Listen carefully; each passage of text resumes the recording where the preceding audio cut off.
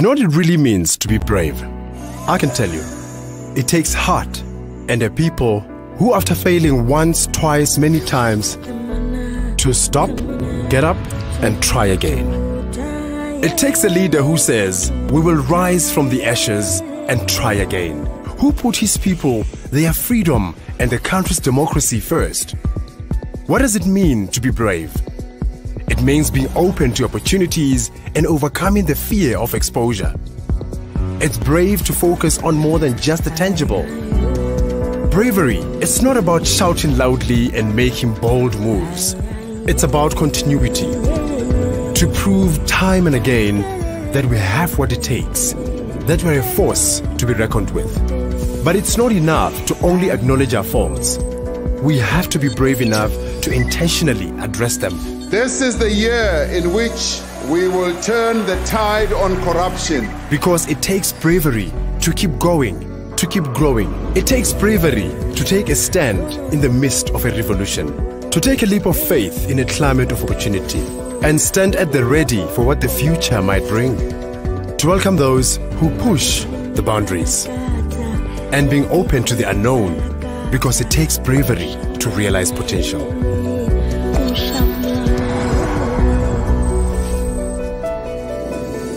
What I'm trying to say is that it's bravery that makes all the difference. Invest in South Africa, the brave future.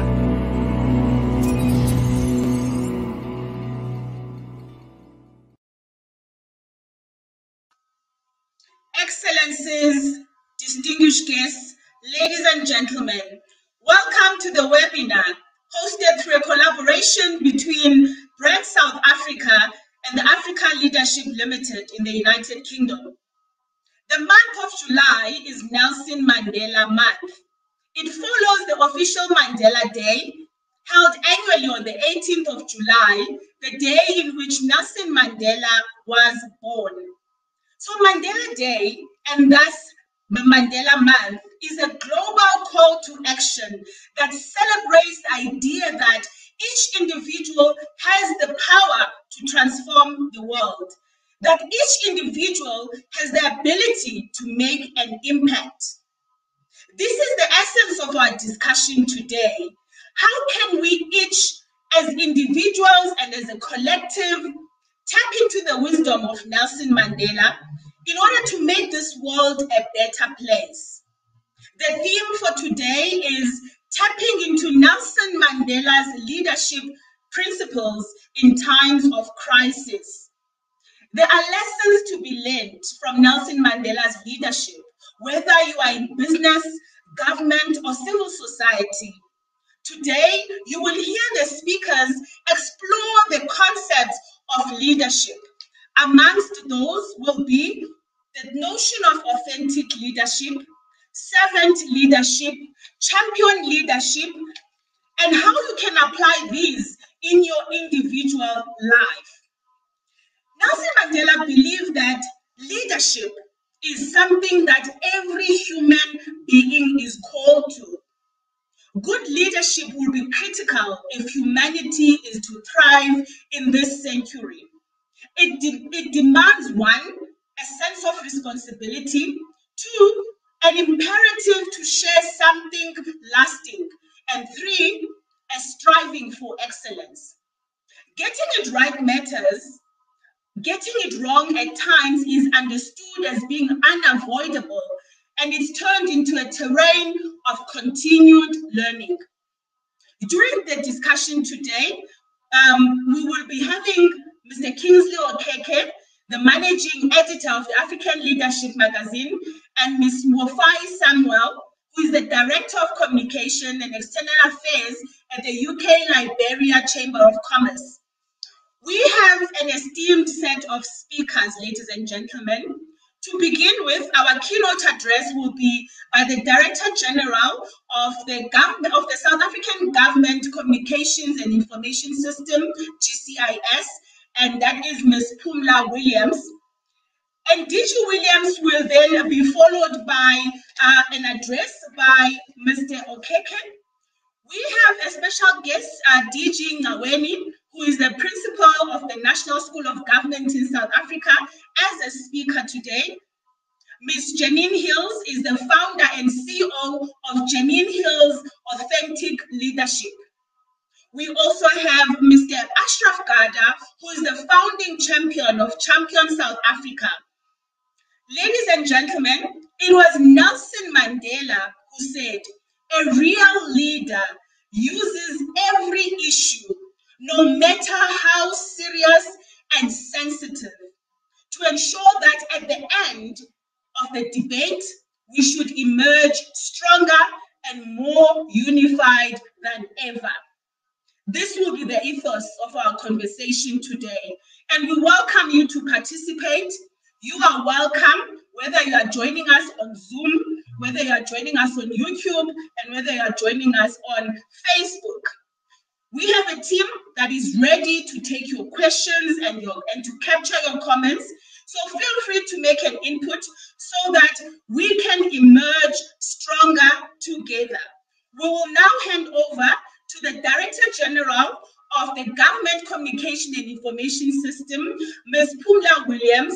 Ms. Williams is also the spokesperson for the Cabinet of South Africa. She holds a Master's in Public Administration from the University of South Africa. Her additional qualifications include a certificate in Public Sector Finance from the University of Stellenbosch.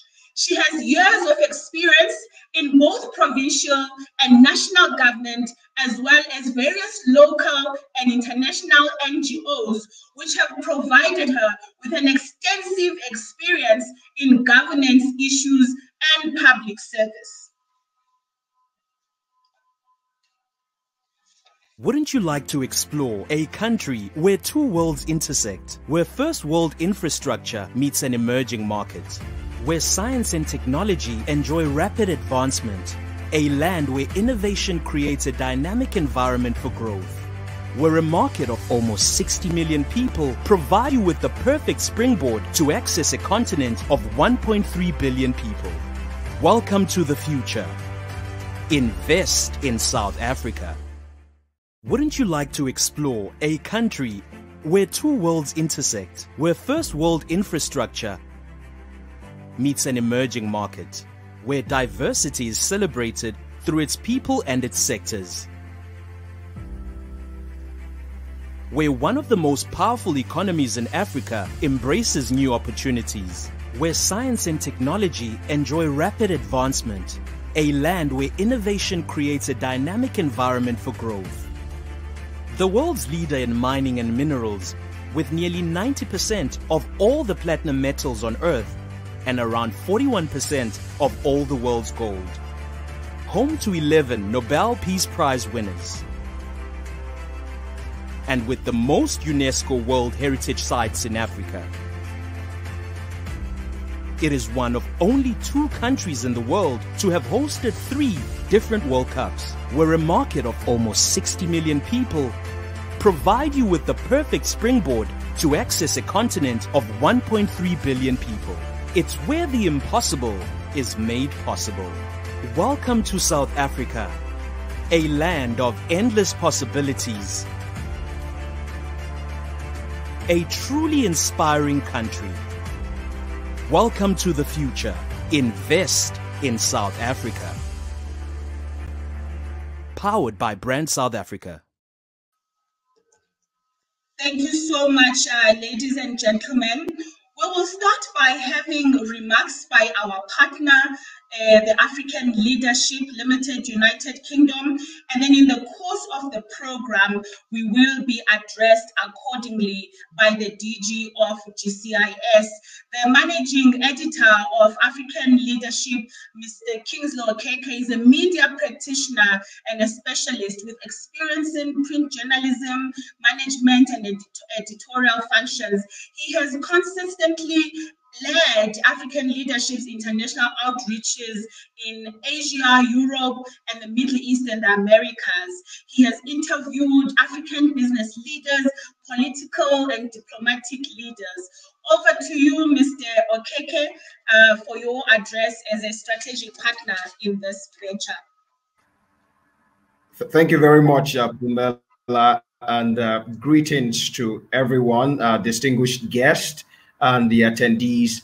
It's a great honor to be part of today's conversation because at a time like this in the continent, as we're faced with a lot of challenges occasioned by the COVID-19 pandemic, as well as also, of course, economic-induced hardships that we're facing across the continent.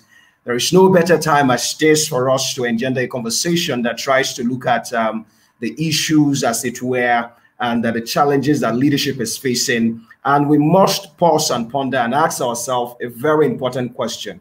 What will the great Madiba, Nelson Mandela, do at such a time like this? And one of the major things we've come to know as students of the great Madiba is that he is one that is a merchant in hope. As succinctly captured by Napoleon Bonaparte, a leader is a dealer in hope. And at a time like this, there is no better thing to do than to, of course, promote and engender hope. We know that as a continent, we are faced with a lot of challenges, a lot of leadership issue, crisis here and there. But there is no better time to assure our people that these challenges will only serve as a springboard towards the future that we crave and truly desire. And for us at African Leadership, this has been our lifelong passion. Over the past 13 years, we've been committed to promoting, of course, leadership, purposeful leadership, and assuring all those that we come across that Africa, we have a resurgent Africa. We are, simply put, retelling the African story. Away from the tried headline of hunger, war, and famine, we are telling the world that Africa is the next, of course, current, not even next, destination, that if you're not in Africa, of course, you are nowhere. It ties in very, nicely with, of course, the great Madiba's position, as it were, that at a time like this, what would we do?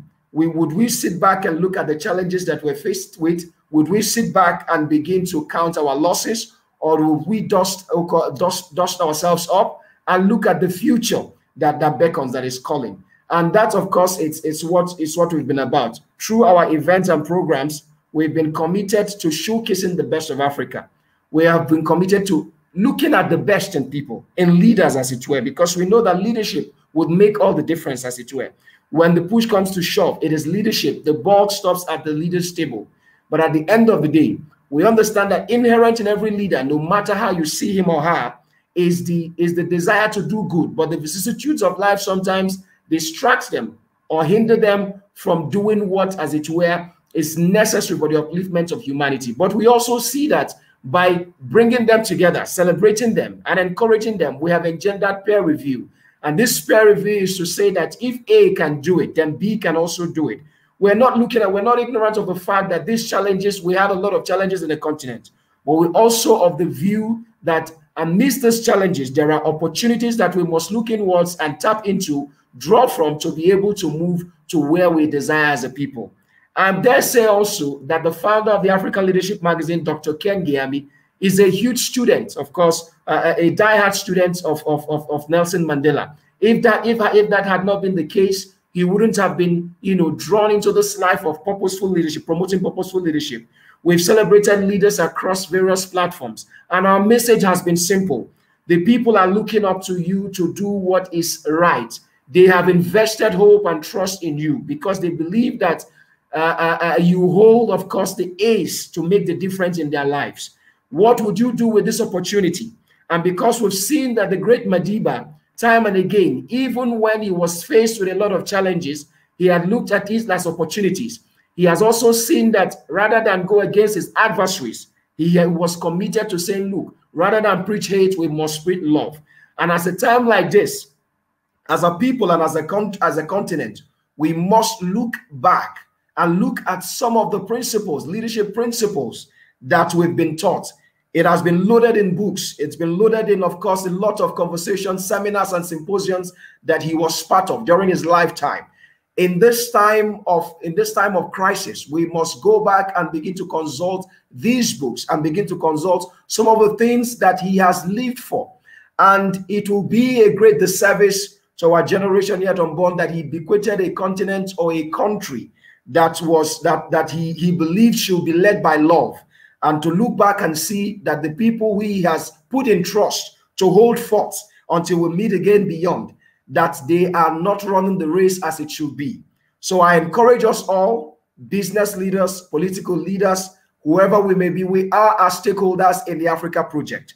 And the only way that we can make a difference is to ponder, pause, and say, look, we have come this far, we have made these mistakes, but here, of course, we have decided to stop and reflect and see what it is that we have gotten wrong, and how do we move from here. I guess that when we do that, or I know that when we do that, so much will change for us as a people. A continent of over a billion, of course, of averaging over 1 billion people. We are we're a market that is hungry for product. Let that be the reflection, and let's look inward and see how we can promote trade, how we can promote conversations around job creation and infrastructure.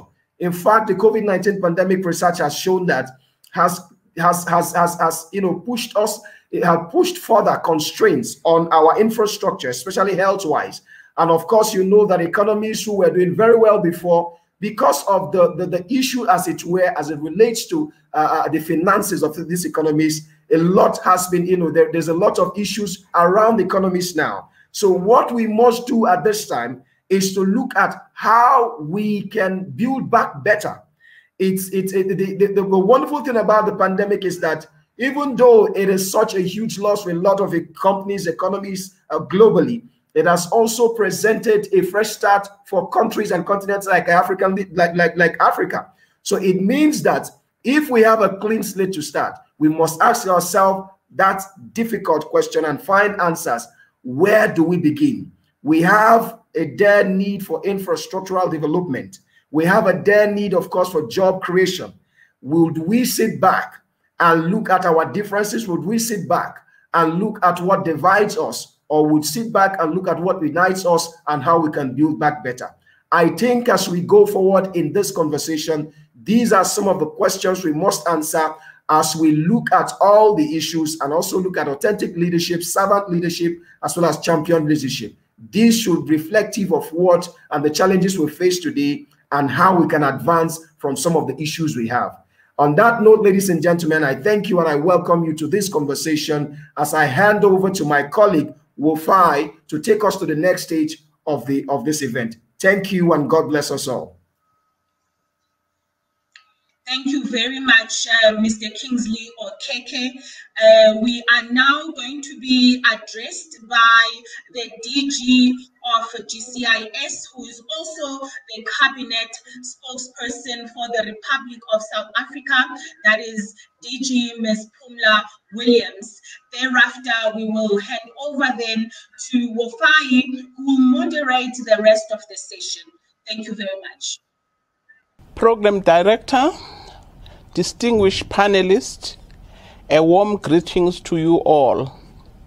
It is a great honor and a pleasure to participate in this important panel discussion on tapping into former President Nelson Mandela's leadership principles in the times of crisis. This event takes place as part of commemorating the birth of Datu Madiba. Program Director, we meet at a time when South Africa and the world continue to fight the COVID-19 pandemic. Since its arrival last year, we have learned so much about it and are emulating Madiba's spirit of resilience whilst dealing with it. We have moved from knowing very little about protecting ourselves from this dreaded virus to where we are today. Our medical experts have worked tirelessly to support government in putting measures to protect the nation. South Africans have heeded government's message to use non-pharmaceutical health interventions to protect themselves whilst awaiting a cure or a vaccine.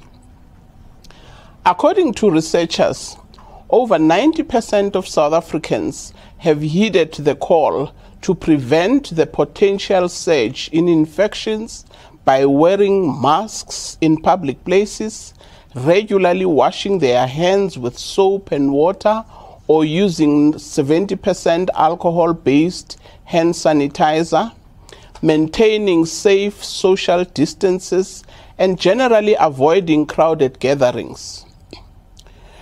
Today, we are proud to report that our vaccination program is gaining momentum, with over 6 million people vaccinated to date.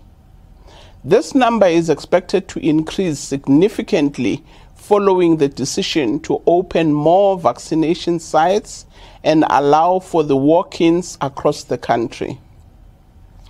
In the past weeks, South Africa experienced unprecedented violent riots which claimed several lives, damaged infrastructure, and adversely impacted our economy. Although calm and stability have returned, the irony of the riots is that they happened during a month when we were supposed to join the rest of the world in commemorating the birth and celebrating the legacy of that Madiba. However, we have since bounced back as a nation that is united in our diversity to rebuild our beloved country. Program Director, Madiba was one of the struggle stalwarts who made immense personal sacrifices to ensure that South Africa becomes a non-racial, non-sexist, and united and prosperous society founded on the principles of justice, equality, and respect for human rights. His political activism saw him joining mass defiance and civil disobedience campaigns against the then apartheid regime. He also traveled widely across the country and to other African countries, and also to the United Kingdom, to organize resistance against the apartheid government and secure support for the struggle for freedom. In 1962, he was arrested and sentenced to 5 years for leaving the country illegally, and in 1964, he was convicted of treason and sentenced to life in prison. His unwavering commitment to freedom and justice was demonstrated when he refused an offer for his conditional release after spending 22 years of incarceration. Madiba's resilience and perseverance are reflected in the fact that he spent 27 years in jail and did not compromise on his ideals of a democratic, non-racial, and non-sexist society. His release on the 11th of February 1990 brought a sense of hope that democracy would finally be realized in our nation.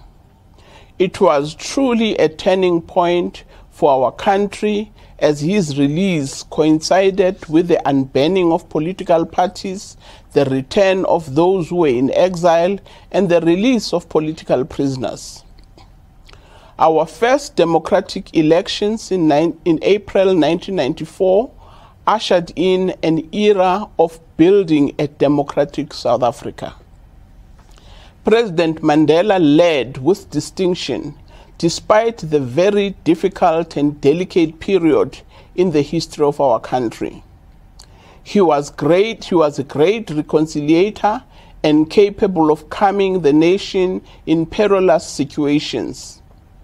Many will recall how Madiba strategically stepped in to address and pacify the nation after the assassination of South African Communist Party leader Chris Hani in April 1993. When South Africa was on the brink of political violence, in his address, I quote him, "We must not let the men who worship war and who lust after blood precipitate action that will plunge our country into another Angola," unquote. Program Director, former President Mandela was an exceptional servant leader. He walked out of prison after 27 years with no bitterness except the desire to drive the political ideals that he went to prison for.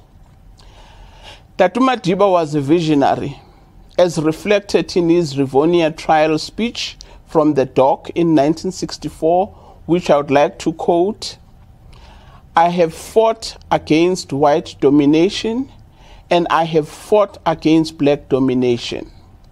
I have cherished the ideal of a democratic and a free society in which all persons live together in harmony with equal opportunities. It is an ideal which I hope to live for and to achieve. But if need be, it is an ideal for which I am prepared to die," unquote. Tatu Madiba did his part as a leader. As we celebrate his life and legacy, we all need to recommit ourselves to what he stood for and what he fought for. As a public servant that is entrusted with creating the better society for all, I should execute my responsibilities with integrity and honesty to contribute towards a better South Africa. As members of society, we need to commit in building the societies we envisaged in our Constitution. To emulate the legacy of Nelson Mandela, we need to work together to build our economy so as to narrow the gap of inequalities, poverty, and unemployment in our society. As we continue to win the fight against the COVID-19, we commend the South Africans who came out in their numbers to condemn and prevent the destruction and looting witnessed in the past 2 weeks. Many people are voluntarily participating in cleaning up campaigns, which makes us proud as South Africans. Those who wanted to destroy the legacy of Tatu Madiba and other struggle stalwarts did not succeed. Those who seek to divide the nation that Madiba had and other struggle stalwarts sacrificed their lives for to unite will fail dismally. South Africans will continue to work for a united, non-racial, and non-sexist society. Each time we stumble, we will rise and rise again. I thank you.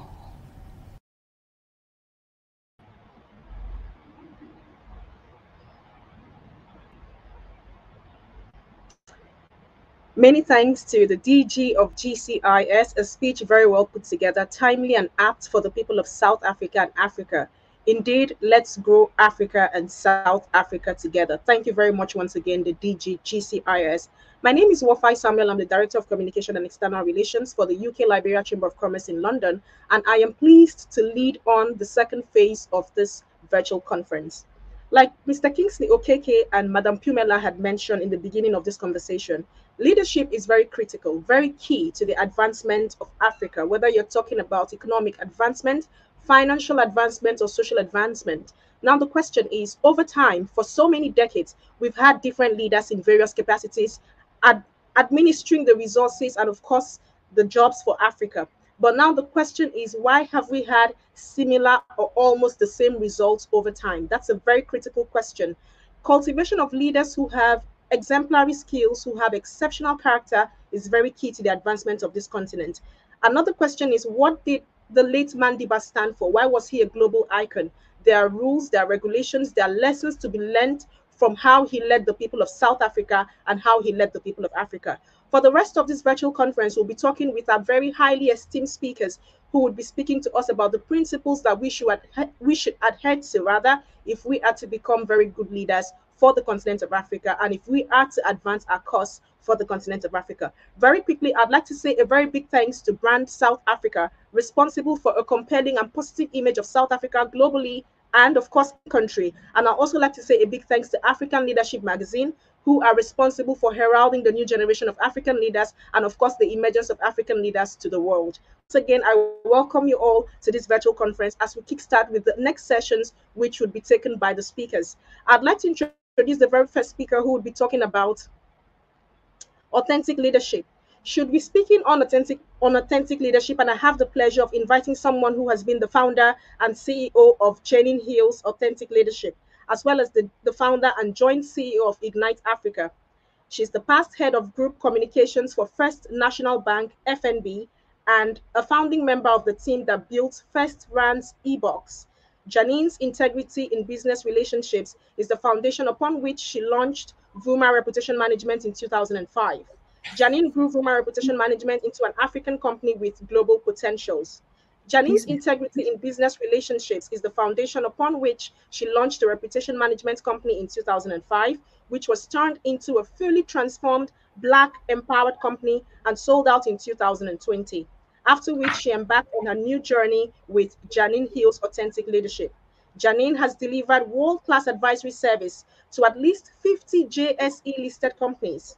In addition, she has operated within at least 10 African countries and advised many multinational companies. She has also provided her services as a facilitator for the United Nations. Most recently, the very beautiful Janine contributed to a chapter on effective crisis communication for the recently published ebook, Managing Organizations During the COVID-19 Vortex. Her board and directorship positions includes Brand South Africa from 2016 to 2019, International Women's Forum South Africa from 2016 to March 2020, and of course, International Brand Reputation Community, amongst others. Very distinguished ladies and gentlemen, Your Excellencies, distinguished speakers, I am more than honored and delighted to introduce our very first speaker, who will be taking us through authentic leadership, modeling Nelson Mandela's principles in times of crisis. I welcome Ms. Janine Hills. Thank you very much. Oh, isn't this amazing? This webinar and this whole online business that we can be speaking from Liberia to South Africa to Nigeria to London. I mean, what an incredible audience. Thank you. And everybody for dialing in today. Thank you so much. And really thank you to Brand South Africa and of course to the African Leadership magazine. Really thank you so much. What a fantastic organization, and the professionalism has been phenomenal.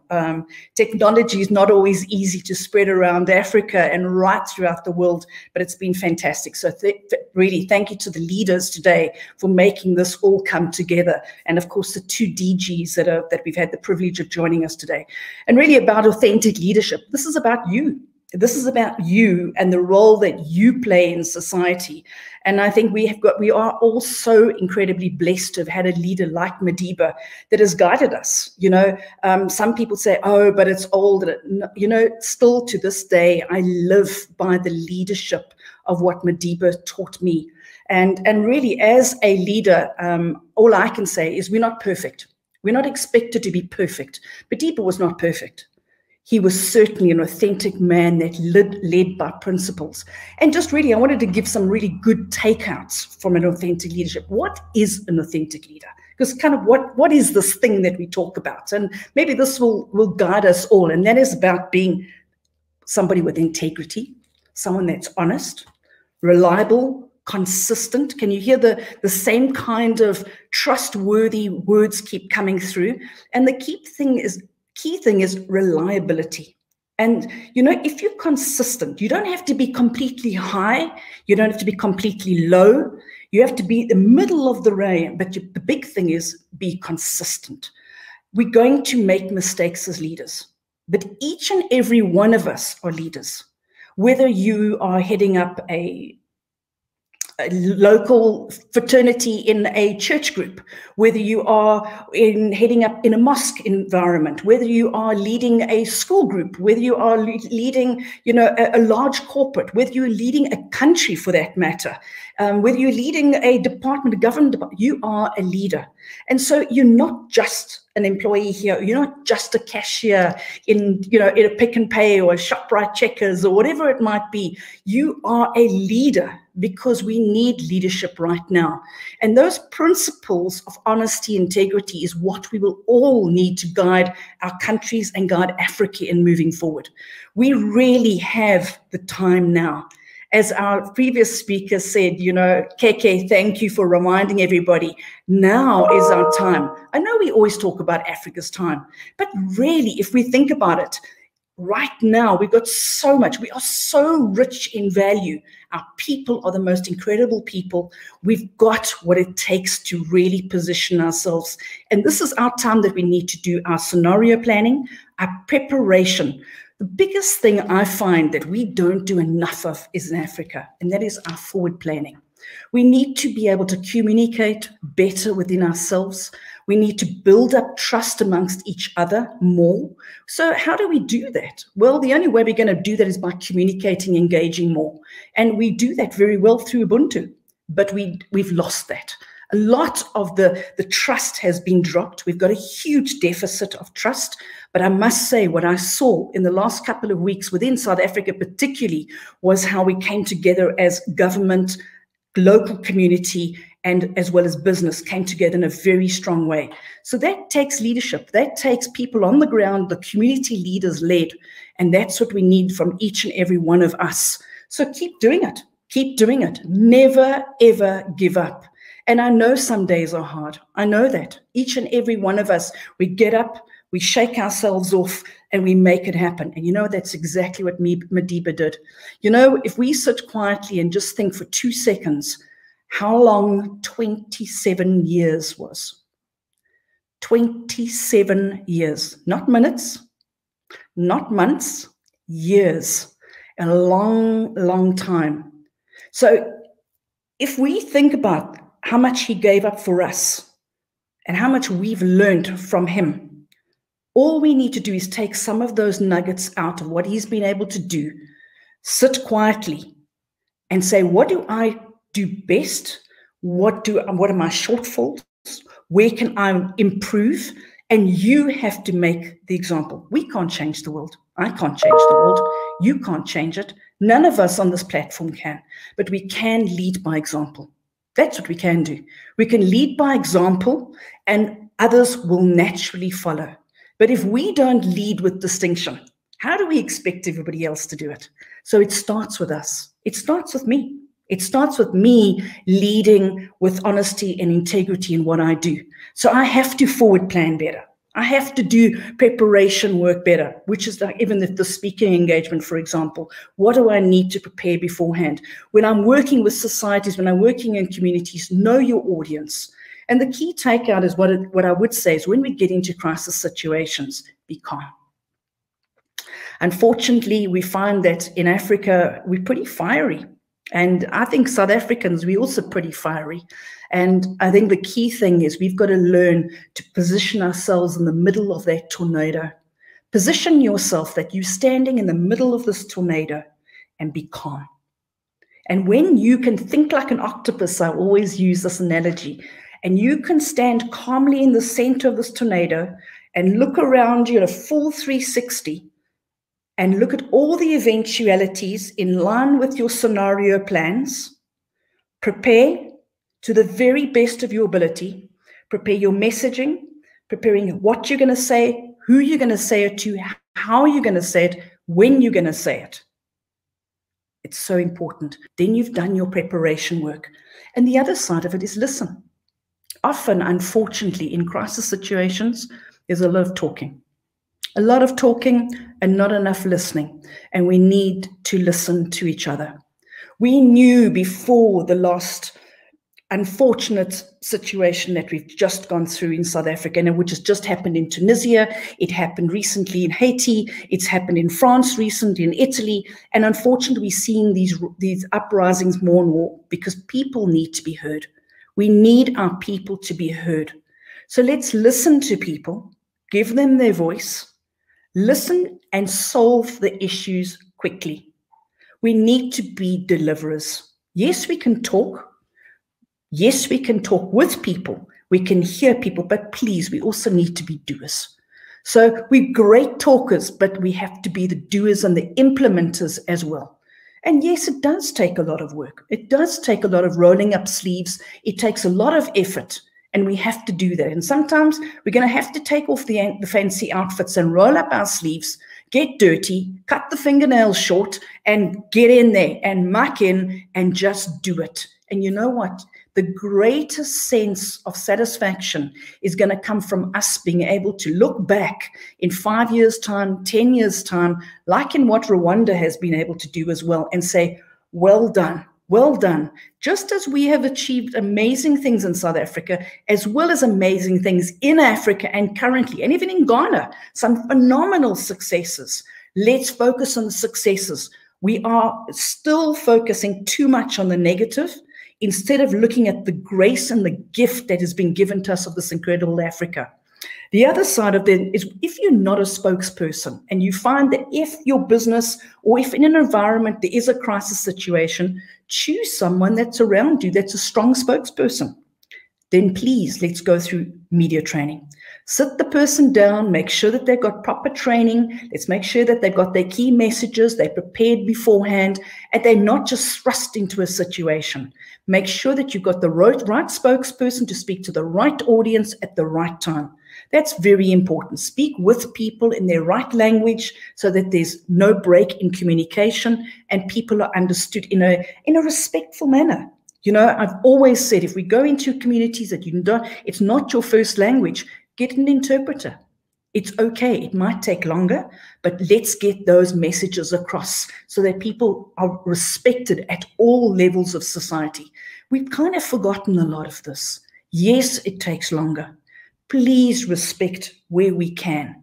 And where we don't do that, you'll find that's where we actually are ignored, because people want to be respected. All of us want to be respected. So, you know, at the end of the day, I think Madiba, you know, taught us so much. The way he walked into a room, he used to walk down those corridors and greet everybody at those functions. I don't know if you all remember, when he used to come into the rooms, he used to greet from the porter to the receptionist it was beautiful. And many people to this day remember those beautiful moments of shaking his hand, and they never ever thought they'd shake a president's hand.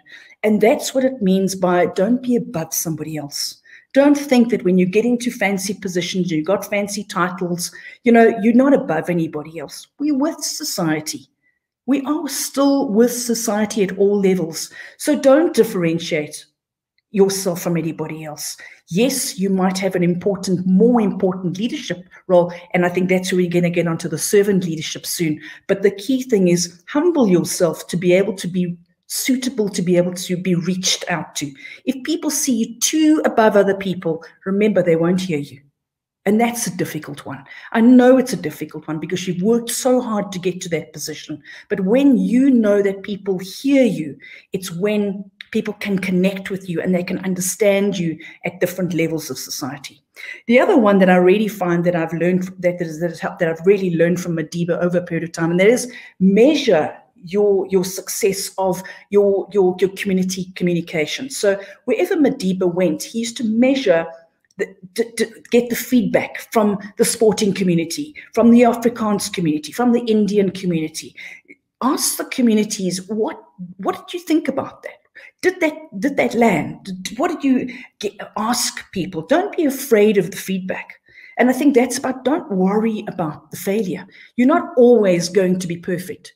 So listen to the messages, make sure that it's landed with that particular audience, go back and redo it, and constantly repeat that. You know, there's an interesting fact that an advert can only be really taken in or absorbed or appreciated after it's seen 4 times. So the same thing goes with a message. So when I say, for example, today, where I'm mentioning these 5 tactics of being able to manage situations throughout a crisis, just remember something, that not everybody's going to take all 5 messages in. But I would have to repeat myself 4 times for it really to land. It's okay. We need to repeat things to a community. We need to repeat things in the market, in a radio interview, TV interview, or when you're speaking to your particular employees. remember you need to repeat it at different stages. The other side of it, just in closing, and that is, remember something that's very important, is to make sure that you speak on 3 different platforms.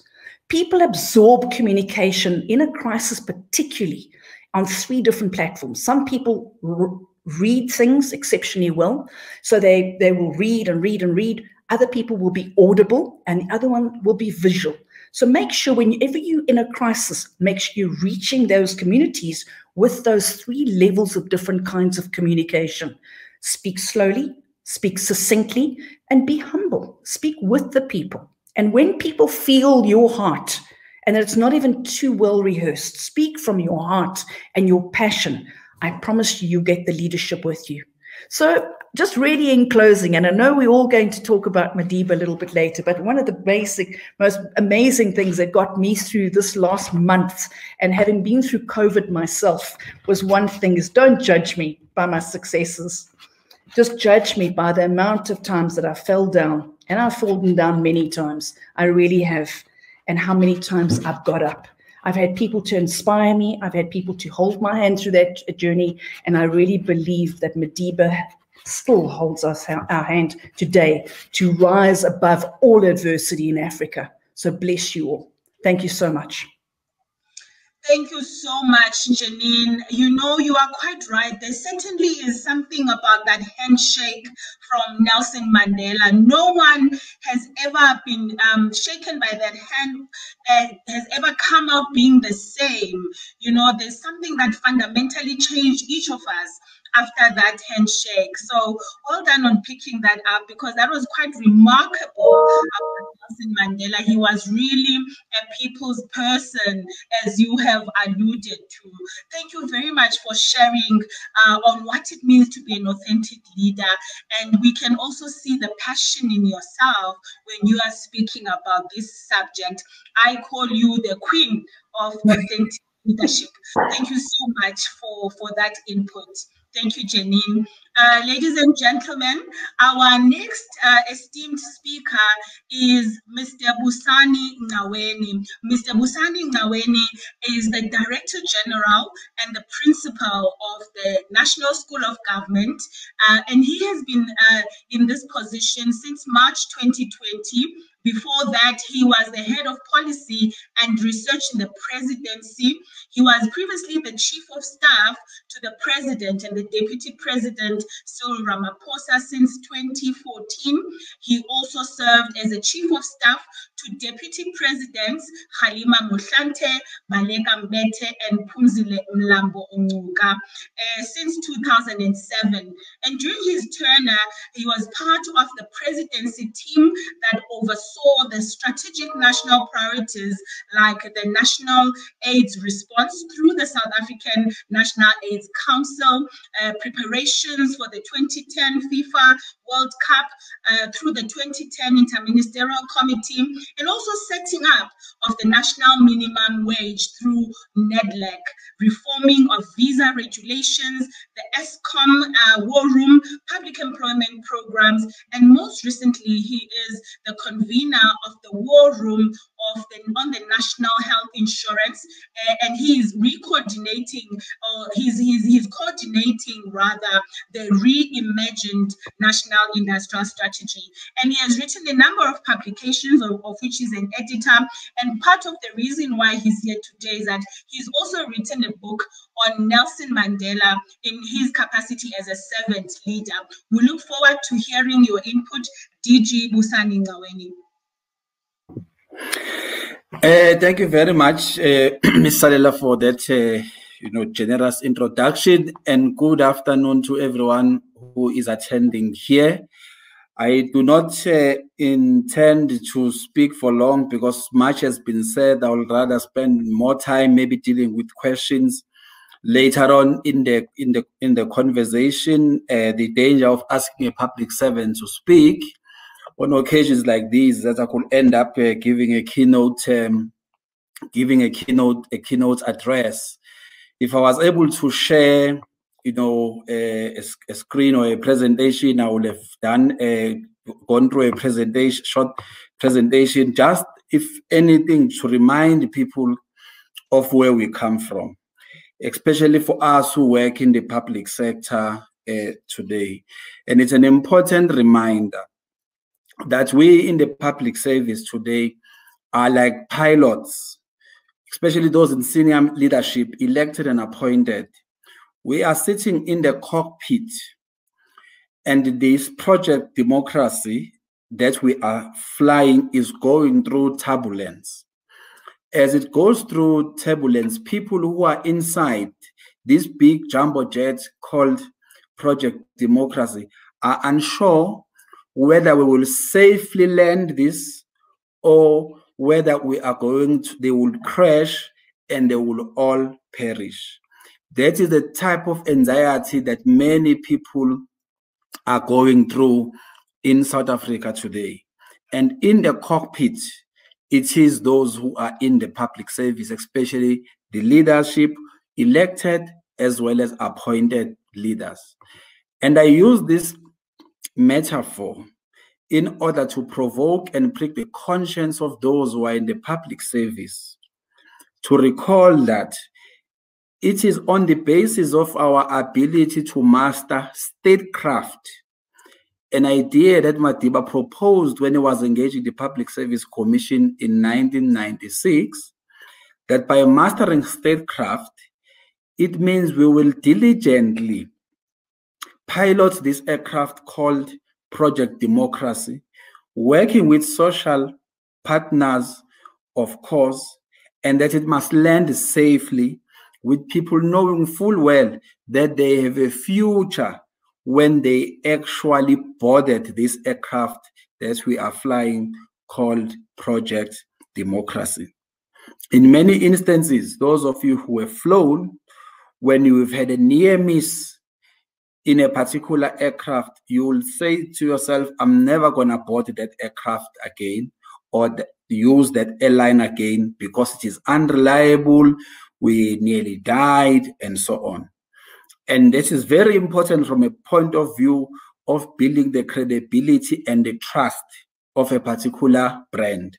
And is this instance, I'm talking about the public service. To the extent that we can recall on the memory and the lessons of Madiba, to serve South Africans prudently, as he said in 96 when he was addressing the Public Service Commission, people will begin to trust us that the resources that we get as a public sector will be used for the purpose for which they were allocated. Secondly, that we are going to use the positions that we hold and occupy, whether appointed or elected, to advance the interest of the people of South Africa, because it is what he expected of us to do. Thirdly, because we are in a very dynamic environment, especially given COVID, and many other pandemics and endemics that are actually afflicting society and the globe today, there is an expectation that we have to be more innovative in a manner in which we are solving the problems of the people of South Africa, and indeed in some instances the problems of the people of the world. Now, innovation doesn't mean that you turn a public service into a laboratory, as some people reduce innovation into what is done by people wearing white coats in a laboratory. Innovation means thinking outside the box, as we saw Mandela being able to do, where he understood that the resources were limited and he went to the private sector and asked them to make certain contributions as part and parcel of accelerating the pace at which you could deliver facilities such as schools. Given the powers and the positions we occupy in the public sector and the wealth of expertise that resides outside of the public sector, which is possible that we can innovatively tap onto some of those ideas and change the manner in which we are providing services into the people. It is not always that it will cost us millions to innovate. Currently, we know, for example, that SASSA, they were under COVID regulation number level 5, they had to give 350 rands to people during the COVID period. They were able to use the most basic of technologies, such as email, WhatsApp, and SSD to enroll, and over 3 million people successfully enrolled, and they got that money without setting foot in a SASSA office. Now, if you are privileged, you may think this is just such a silly example. However, for many people who couldn't move around during that period, whose livelihood depended on accessing 300 rands, had you asked them to travel, to spend money which they didn't have, and find a lot of paperwork, you will have added more pressure on them. And SASSA was able to innovate in the smallest of ways and have over 3 million people being able to apply and access 350 just by using WhatsApp technology.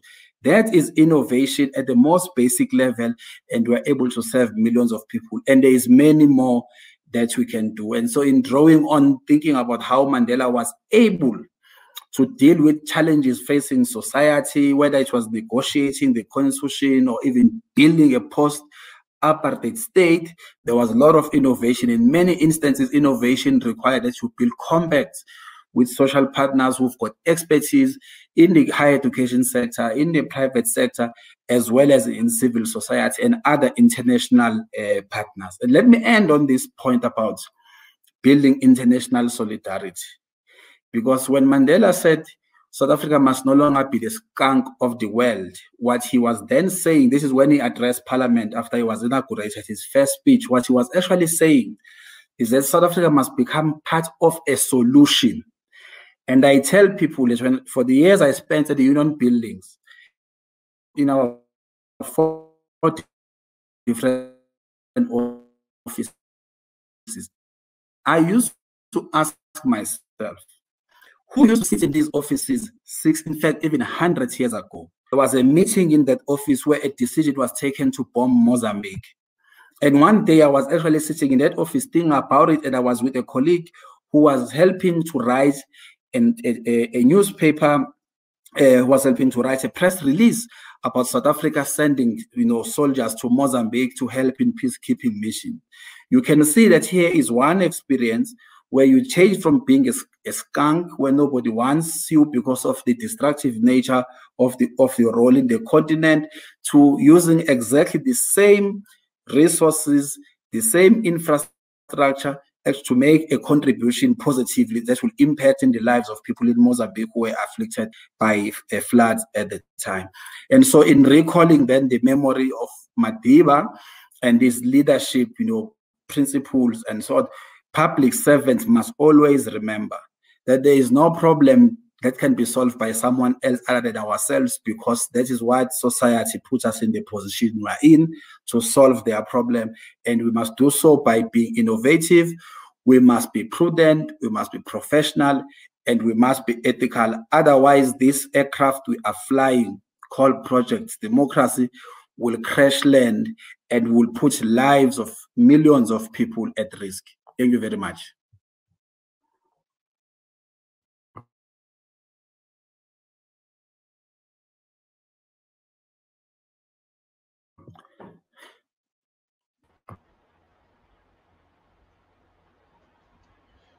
Thank you very much, Mr. Busani Nkaweni. Very well said.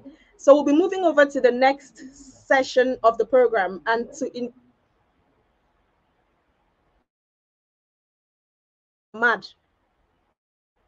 Okay, thank you very much, Mr. Busani Nkaweni. So he's been speaking on servant leadership and, of course, the modalities and style for servant leadership modeling from Nelson Mandela.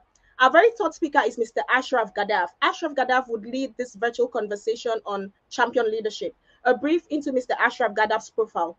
He's the founding member of Champion South Africa, and he's a global moderator, champion thinking speaker. He's a media trainer and communications consultant. Mr. Gada recently concluded a long stint with the South African Broadcasting Corporation. He was best known as a talk show host on SAFM, that's South African FM, and the radio station. He's also the host of investigative television show Special Assignment. In November 2020, Ashraf Gadaf was appointed as a member of the Council of Champions of the Social Justice M Plan, the brainchild of Professor Thuli Madonsela. He has served as program directors on many high-impact events, including the BRICS Summit Business Forum attended by the presidents of both South Africa and China, including India. He's also served as Programs Director on the Solidarity Fund Media Briefing. He's also served as Program Director for the launch of the International Expat Gathering in Dubai. Productivity South Africa Awards had him as the Project Director, amongst others. Participating actively, I'd like to invite each and every one of you to use the chat box where you can agree with each and every one of the speakers and as well disagree with the speakers on where you think the points don't necessarily fit your perspective. So I look forward to engaging each and every one of you on the chat box to further this conversation. Very distinguished ladies and gentlemen, without further ado, I'm more than pleased to welcome Mr. Ashraf Godaf to give us his presentation on champion leadership. Thank you very much. Well, thank you indeed, and certainly a privilege for me to be a part of this esteemed gathering, but also, I mean, to pick up from following what has been discussed before. We've had authentic leadership, then we've had servant leadership, and now champion leadership. And I'm trying to think in some way or the other, they all are absolutely interlinked, aren't they? But I'm going to start as we talk about Madiba's champion leadership, and we could spend 2 hours talking about that, but let me try and do that in as short a time as possible, right? And I want to go back to the Chris Hani incident. He was a member of the African National Congress and the South African Communist Party, and at that time said to be the second most popular person within that organization after Nelson Mandela. But he was assassinated on the 10th of April 1993, and we then knew that only after that a year later we would have our first ever democratic election. But when that happened, when he was assassinated, this highly esteemed figure within the revolutionary forces of our country, the country exploded. People were angry. People went out in the streets and they burnt and they looted, but it was an expression of immense anger and disillusionment, a sense of like, how can they kill Chris Hani? And there was a sense at that stage that South Africa's negotiation to reconciling a democratic project was going to be in tatters. And need I say it, civil war was looming.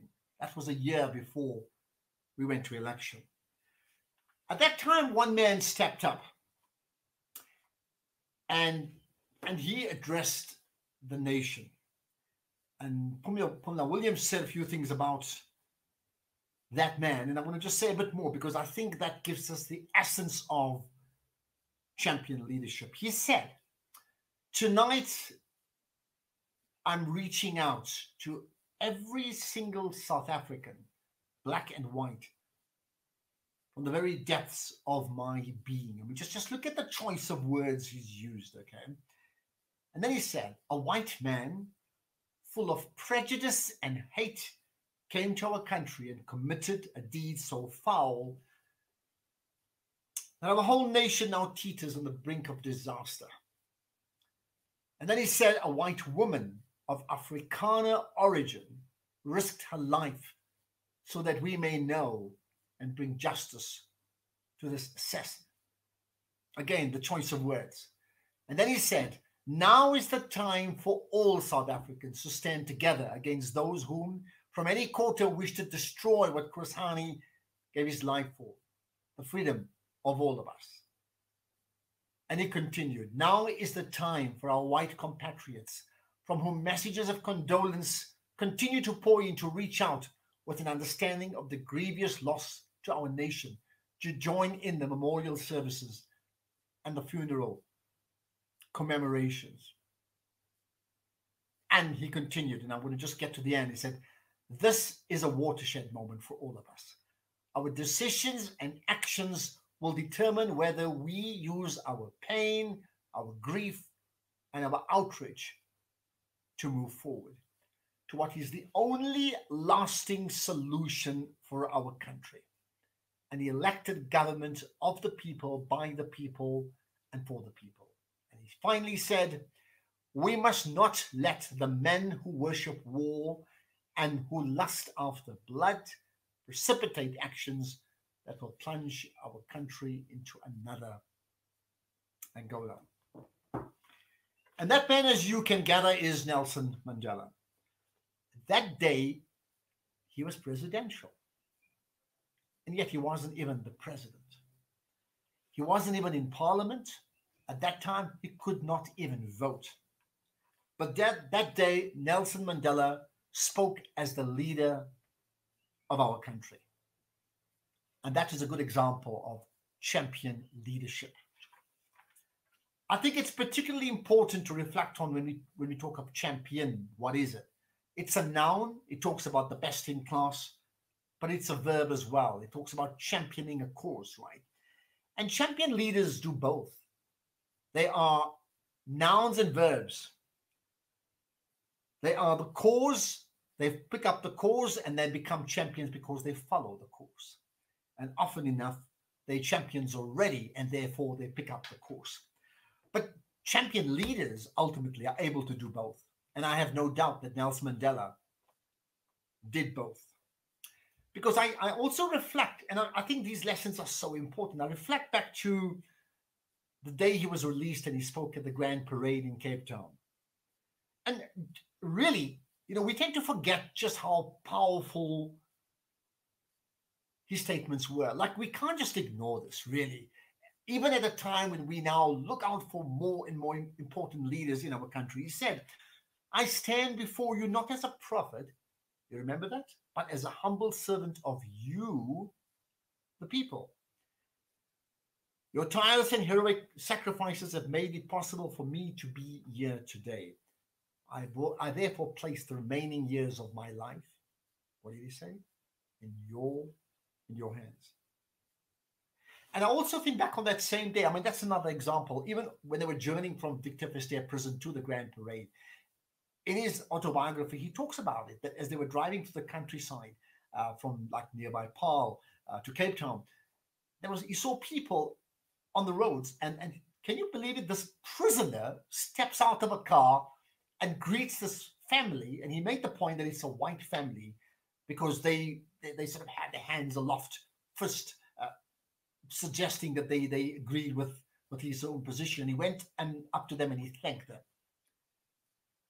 And we may think that's trivial, but then he also wore the Springbok jersey of the captain of the time in 1995, just a year after South Africa became a democratic nation.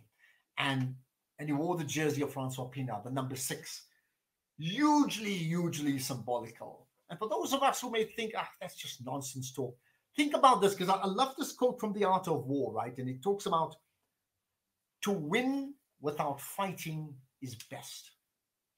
That is the essence of Nelson Mandela, isn't it? To win without fighting is best. Because we made reference to Rwanda earlier on, Janine spoke about it. In that same period, Rwanda went into this bloody civil war. Yugoslavia was torn apart. But what did Madiba and his colleagues do? To win without fighting is best. That's the type of champion leadership we need. Which brings me to think about what about champion leaders in a crisis? And that's the topic of conversation today, isn't it? Now, in the current scenario, our president talks about an insurrection, an overthrow of the state, an attack on the democratic system of South Africa. We know what we've experienced. We've had mass looting, we've had destruction, we've had extremity, we've had accusations of racial profiling in KZN, in Phoenix. We don't really know what actually happened, but we do know there's been destruction. And I can only think, if I look at the example of Nelson Mandela, what he would be doing today, he would be very much in the hotbed, because he had this unique ability of making an emotional connection. And somehow, and we can't deny that even in the last 2 weeks, the country has been a bit more divided than we've been together, although there's been subsequent attempts to bring us together. But Madiba had this ability, even in a time of crisis, he had this ability to speak for all. And that, for me, is champion leadership, not to be taken idly. We know, he had another crisis, the Livonia trial, when his entire leadership of his organization was facing possible death. And he spoke about his ideals and representing everybody, of course, and saying it's an ideal that if needs be, I'm willing to die for, right? So that is responding in a time of crisis. Now, why is all that important? Because it's a challenge to you and I today. What we experienced 2 weeks ago in South Africa is a crisis. How we respond to that is up to us. But in all situations, the best way to respond is look at what champions do. And look at the examples of Nelson Mandela, not just him, but he's the classic example, and he's made in South Africa. Okay, so look at what champions do. He was inclusive. He always was inclusive. Inclusive of ethnicity, inclusive of even party politics. He was able to transcend that. He saw obstacles as stepping stones. But he was also firm, a man of principle. I mean, his historical record with allies on human rights, like the Palestinian issue, he's been upfront about it. So those who think Mandela was all fun and games and wanted to be everybody's friend, go back to his track record, and you will see a formidable opponent, because he was firm on the issue of human rights. He absolutely was, right? You know, he was at the leadership front when they picked up the armed struggle at a time where we know that things were just not going to work out any longer. And there were no democratic options for the majority of the people of this country. So he was conciliatory, but he also reconciled himself to the fact that at some time you need to play hardball. And I think he did that. He played hardball. So what about you and I? As we talk now about the rebuild of South Africa, and by extension, maybe the rebuild of Africa and so many other parts of the world, but let's stay with South Africa. You know, it's not totally lost on us that we have some serious problems in our country. And whatever caused the incitement of the people, one thing is obvious. There are just far too many people that are struggling on the extremes of society, from extreme wealth to extreme poverty. And that cannot be. And for those of you who may suggest to say, but that is Madiba's problem. You see, if he didn't negotiate the way he did, we had all been fine. No, his job was to secure the peace. His job was to give us democracy. His job was to ensure there was nation building, there was statehood, there was a coming together of all the people. It was the job of those who followed him, including you and me, to try and create the economic miracles that this country needs and now so desperately needs. So it's no sense looking back.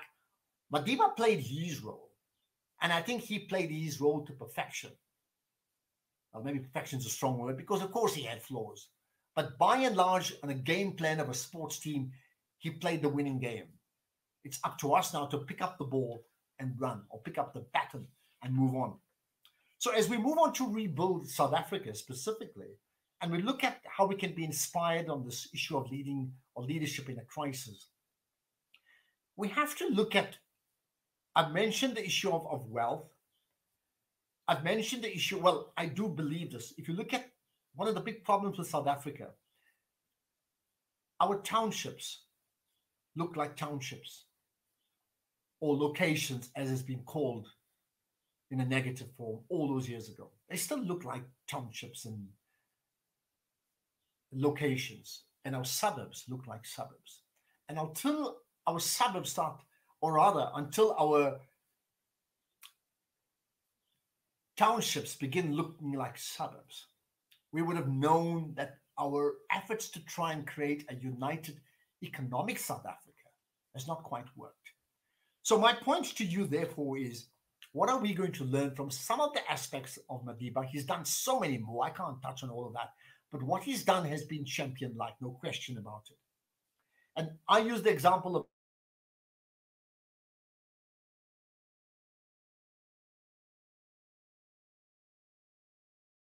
why are there no skyscrapers in townships? So let me go back to what I know best. Champion South Africa, the project that I head up. And we have an ideal to build South Africa into a champion nation. Now we believe, and I believe, champion people build champion communities, while champion people build champion families, champion people build champion communities, champion people build champion businesses, champion people build champion organizations, champion people build champion nations. But ultimately, as a beginning starting point, champion people build champion people. And if you reflect on the history of Nelson Mandela and his life work and his decisions he's made and the incredible body of quotations which are remarkable, then here's a good example of a person who's the embodiment of champion people build champion people. And therefore, for me, when it comes to me talking about champion leadership, I'm very comfortable endorsing the fact that Nelson Mandela is number one in that group of people, of champion people who build champion people. Because at the end, what is Nelson Mandela? We all have our own examples. Many of us have the privilege of meeting him. Others have also met him, if not physically, then they've met him by his books and by following his stories. At his very essence, Nelson Mandela embodied champion leadership because Nelson Mandela made the impossible possible. I thank you.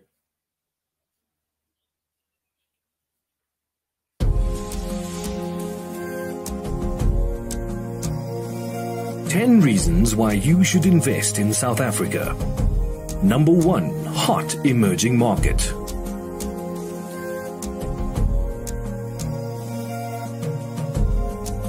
Number 2, the number 1 diversified economy in Africa. Number 3, the largest presence of multinationals on the African continent. Number 4, progressive constitution and independent judiciary. Number 5, favorable market access to global markets. Number 6, abundant natural resources.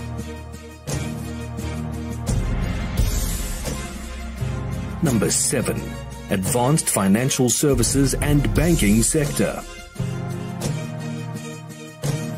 Number 8, world-class infrastructure and logistics.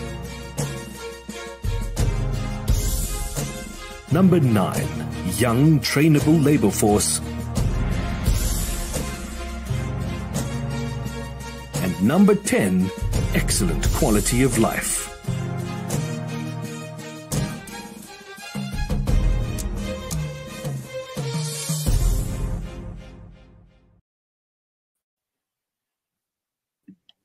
Okay. I'm off. Off mute.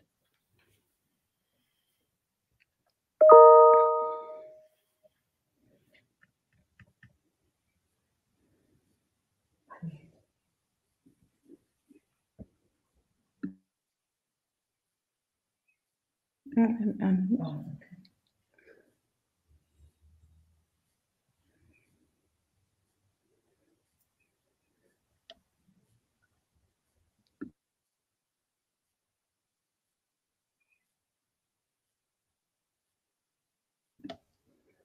Is Pumela there? Ah, there's Pumela. Mr. Kingsley Okeke, please, let's unmute you.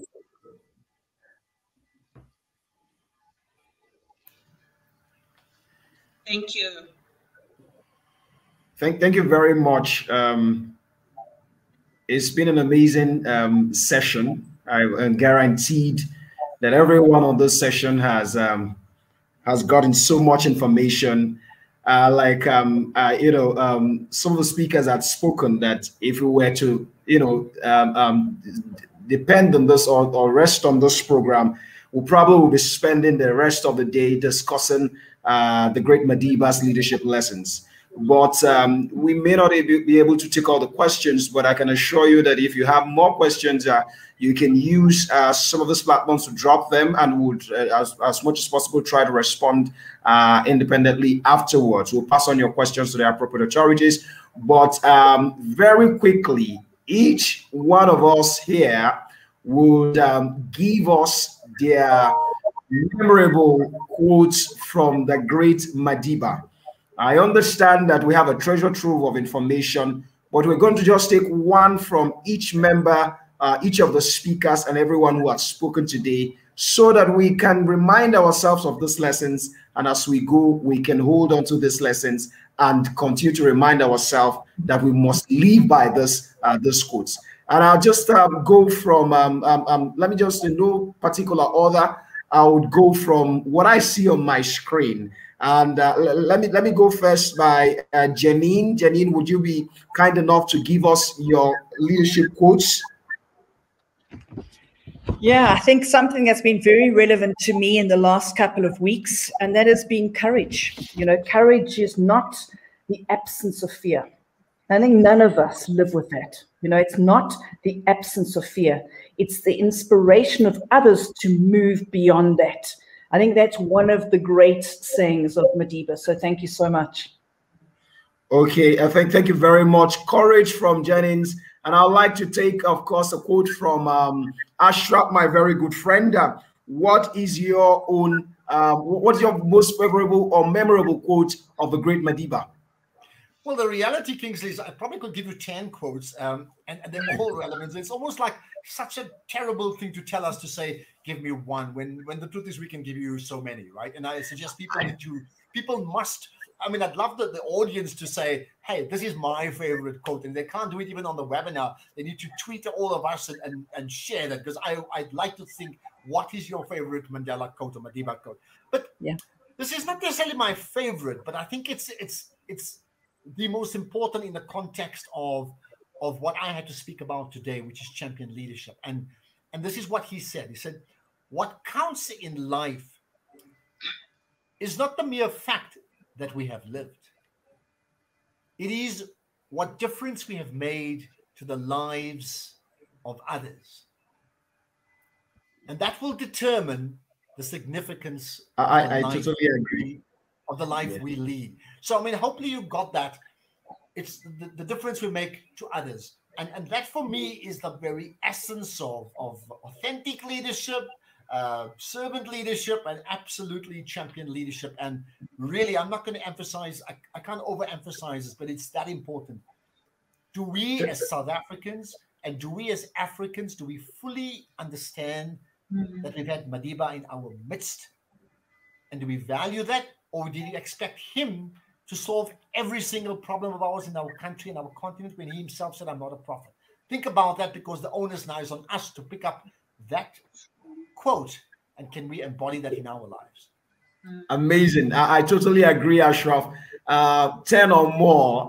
There's so much from the treasure trove of the great Madiba. But because we're pressed for time, thank you for that amazing quote. And I'll just like to take the quote from Mr. Busani. If you're ready, can you just give us one of your memorable quotes? I understand you have so much, but one will just suffice for this particular event.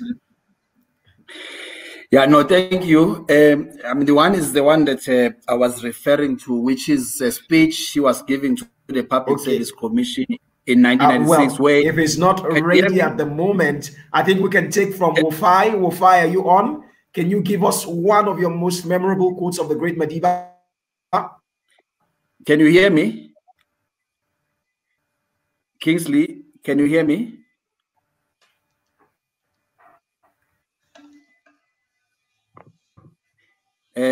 Are you able to hear me, Pumela? Yes, please go ahead, DG Maweni, and share the quote with us. Thank you. Okay.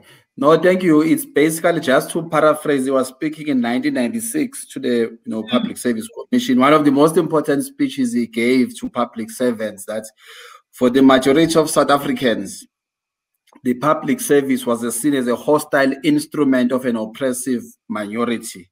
And he said we must transform it. And then he closed it by saying, no doubt this task will produce much more testing times. And given where we are now with COVID-19 and so on, these are those testing times. And by going back to draw on his wisdom of that time, we should get an inspiration, therefore, on how we must deal with the testing times ahead of us. Thank you.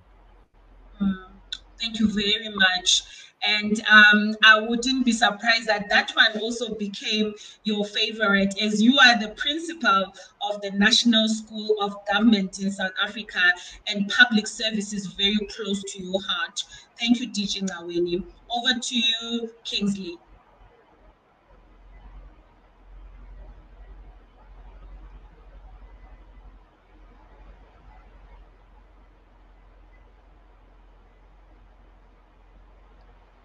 Network glitch, and I'm sorry about that. Please accept my apologies. For me, I think the greatest or one of the greatest quotes, like Ashraf will put it, and not, of course, there's so much to talk about, but because of my personal belief of about leading from behind.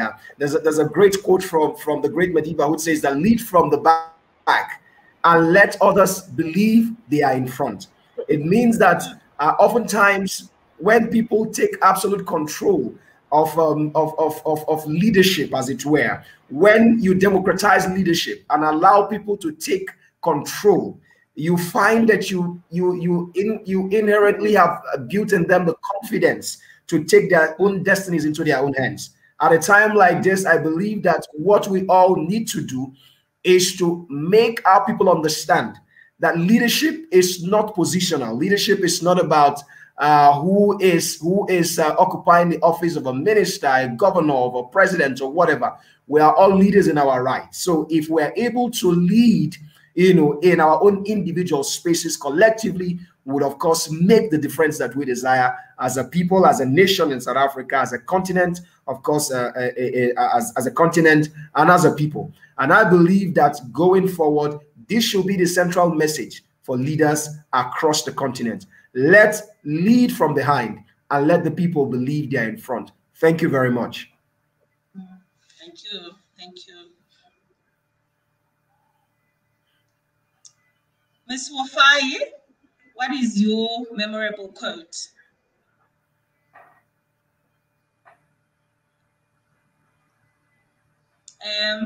You are muted, unfortunately.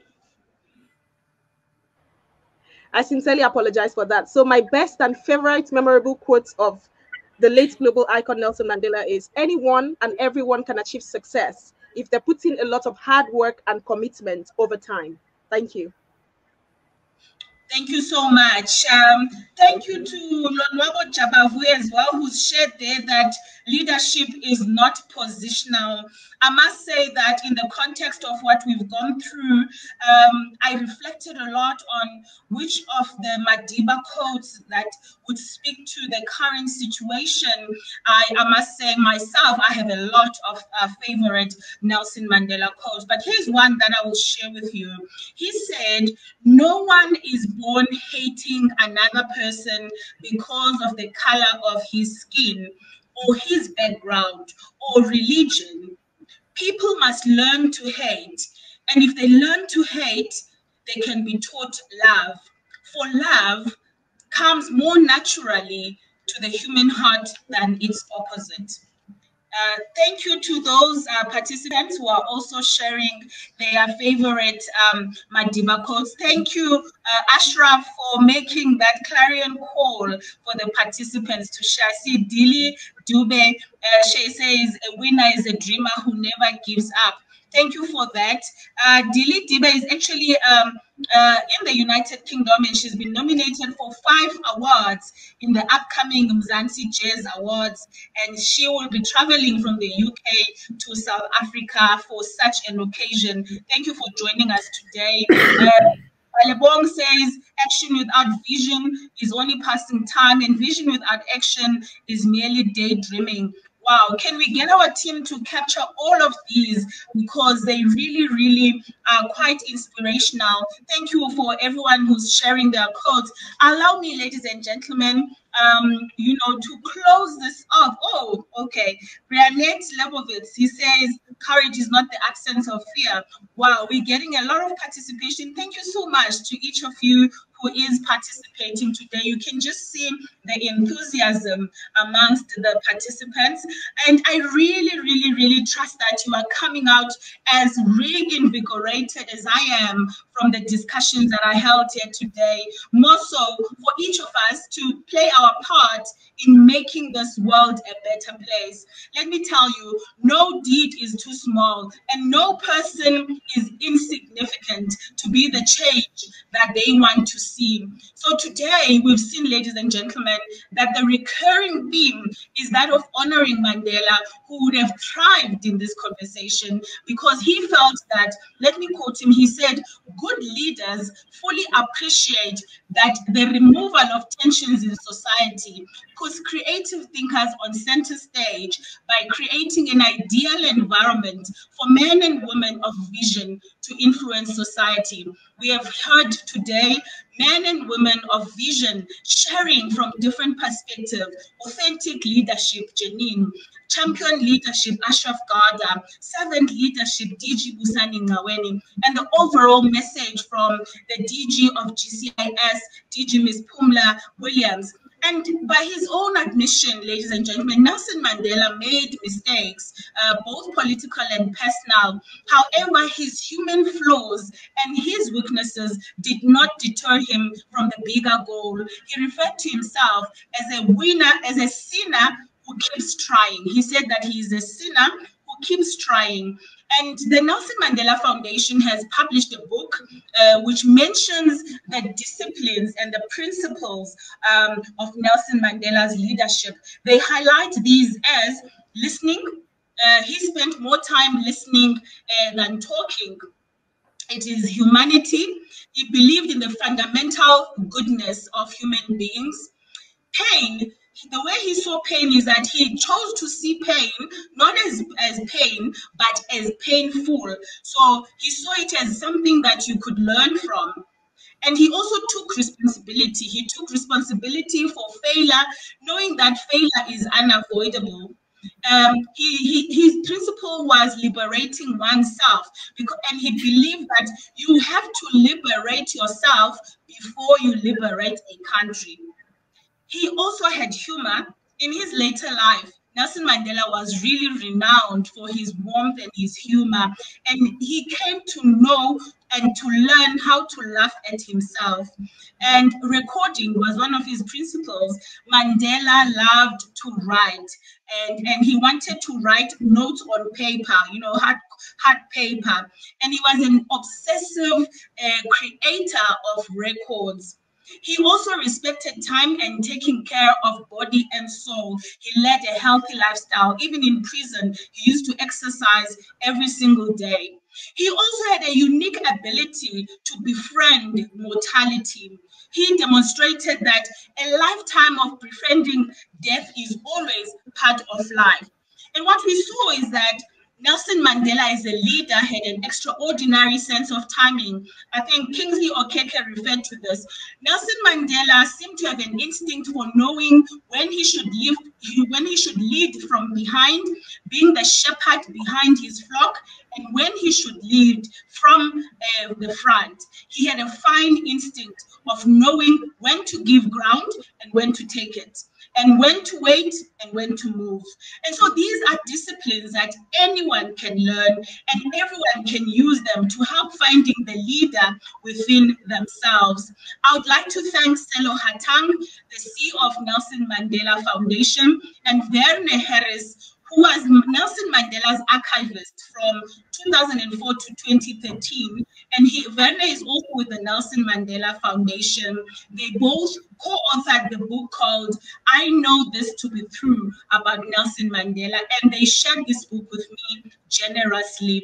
And how I personally got to know Mr. Nelson Mandela is through education. Nelson Mandela believed that education liberates, and he promoted access to it at every turn and in every possible way. He personally gave me a scholarship to study in the United Kingdom. When he gave me the scholarship, he said, "You are my ambassador. You carry my name. And for that, I will forever be grateful." He believed so much in education that he said, education is a great engine of personal development. It is through education that the daughter of a peasant can become a doctor, that the son of a mine worker can become the head of a mine, that the child of a farm worker can become the president of a great nation. It is what we make out of what we have, not what we are given, that separates one person from another. Thank you to the DG of GCIS, Ms. Pumla Williams, for her keynote address. Thank you, Mr. Kingsley Okeke, the managing editor at Africa Leadership Magazine. Thank you to our moderator, Ms. Wofai Samuel, who is the director at the UK Liberia Chamber of Commerce.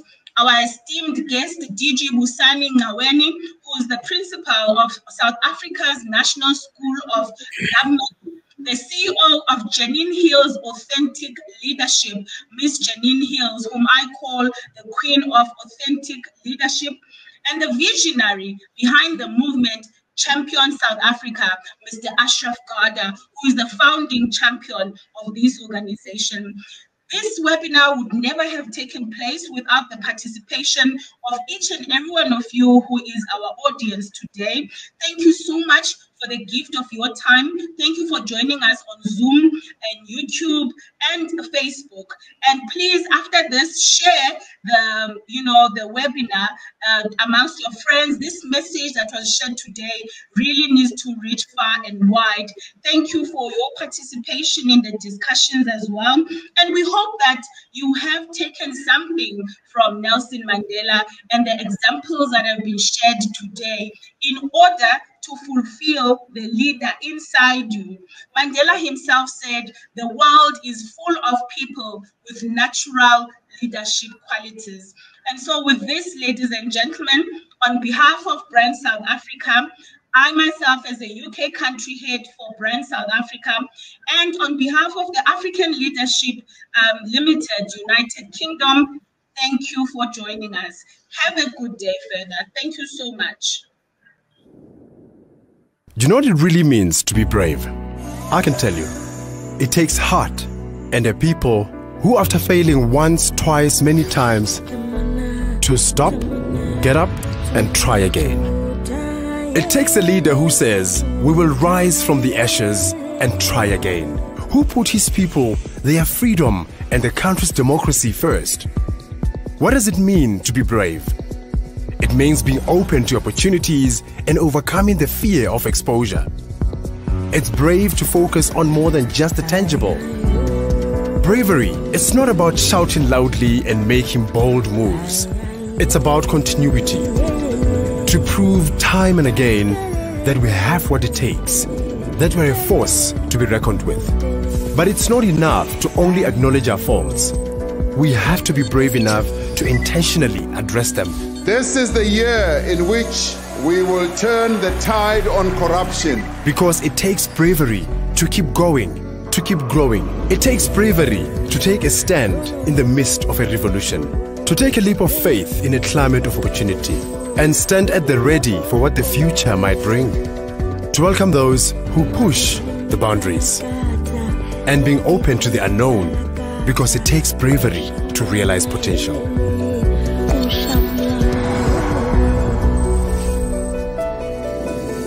What I'm trying to say is that it's bravery that makes all the difference. Invest in South Africa, the brave future.